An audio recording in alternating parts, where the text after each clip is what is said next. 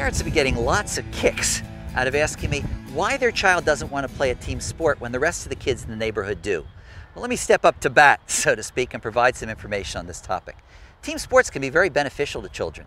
They improve their fitness, improve their coordination, improve their self-esteem, even help them with communication and working with others. But there are some kids that just don't want to play a team sport. So the name of the game is to try and figure out why. It may be you got your child started too early in playing a sport. Maybe that they just don't have the coordination yet or don't have the attention span to learn the sport. The average time the kids start to learn a team sport is about age 6 to 7 years of age.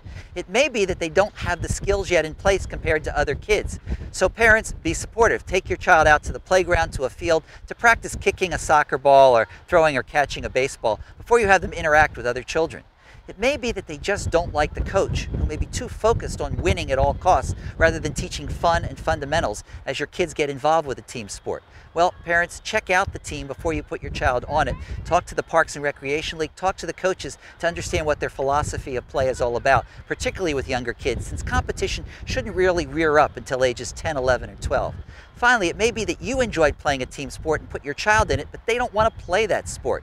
Well, sit down and talk to your child and make sure that he or she wants to play the team sport. And if not, see what sport they might be interested in. It might be an individual sport like cycling, running, or skating, or it may be no sport at all. And even then, be reassured, parents, that your kids can still be fit with 1 hour of unstructured free play outdoors, or even helping you with some active tasks around the house, such as raking the leaves as we go into fall, or perhaps even helping to walk the dog, so that hopefully tips like this will provide some active solutions to make sure your child is active even if they don't want to play team sports. This is pediatrician Dr. Lewis First from Vermont Children's Hospital of Fletcher Allen, reminding you to always be first with your kids.